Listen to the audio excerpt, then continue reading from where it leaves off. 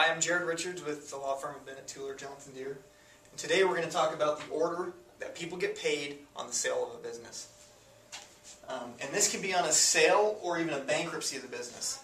And the order goes essentially creditors and then equity holders. In a bankruptcy, there's only going to be enough assets for certain people to get paid. And so generally we're going to exclude the equity holders and we're going to look at the creditors. And in that case, secured creditors get paid before unsecured creditors. And depending on the state in which your business is operating, in some circumstances, inside creditors have to wait to get paid until outside creditors. Inside creditors would be officers, owners, board members, anybody who has an interest in the company that has been sold and has made a loan or other debt instrument to the company. So the reason this matters is understanding this order will help you better understand what your equity position really is worth in a company. So let's look at an example and you'll have a better understanding of how these people get paid. Here in this example we're selling Hofco, and we've sold the company for $1 million. In this company we have, I think we have $200,000 in debt. There's $200,000 in debt. There's $100,000 for outside creditors, and there's $100,000 held by inside creditors. So of this $1 million sales price, the first $200,000 go to satisfy the outside and inside creditors. Here, the inside creditors, they don't care that they're inside creditors, even if there are states that would treat them differently than outside creditors, because guess what? They both got paid back exactly what they were owed. Great. So then, you as an equity holder, you know that because there was $200,000 in debt, the maximum amount of money in which you'd be able to participate and share in would be $800,000. But then we need to look at the types of equity stakes in the company. In this particular company, instead of just common stock, there's also a class of stock called preferred stock. And those preferred holders own 30% of the company. It's called preferred stock because it comes with certain preferences.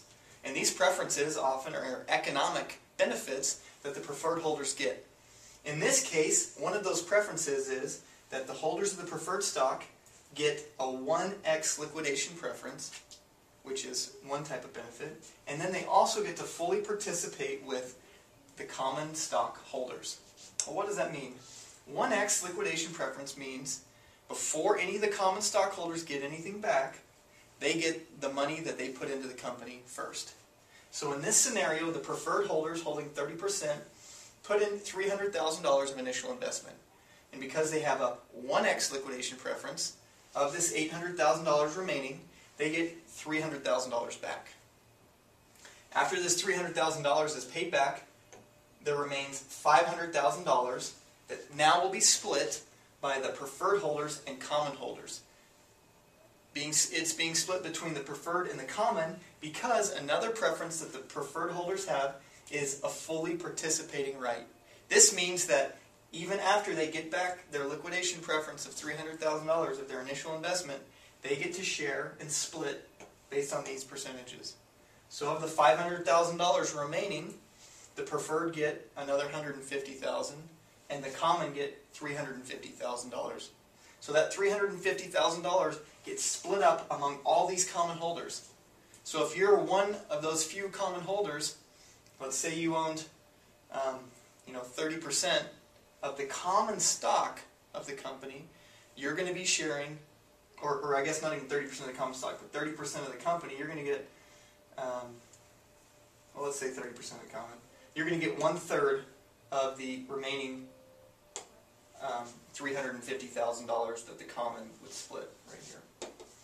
And of that $150,000 that the preferred get, plus their $300,000 of initial investment, you can see that the preferred right, even though they only have 30% of the company, on the sale they got $450,000 of the $800,000 and the common only got $350,000. So these preferences do matter. Let's take one scenario of a bankruptcy scenario. Let's change the sale price from $1 million to $150,000. This company really messed up. $150,000 is all the assets are worth. The trustee came in, he sold everything that he could possibly find, and there's only $150,000 cash. But there are creditors that have claims worth $200,000. And instead of inside and outside creditors, let's call them secured and unsecured. Let's say that there are secured creditors who have $150,000 in debt, and there's an unsecured creditor who has a $50,000 in debt. The company's indebted to them. Because there's only $150,000 left, and the secured creditor has a $150,000 claim, and they perfected it, they get all $150,000, and the unsecured creditor gets nothing. So that will probably help you now understand why credit card companies who are unsecured creditors charge higher interest rates to mitigate the risk that they have as unsecured creditors versus low interest rates that accompany secured loans like your mortgage. So consider these things when you're an equity holder in a company to really evaluate how much is my equity really worth.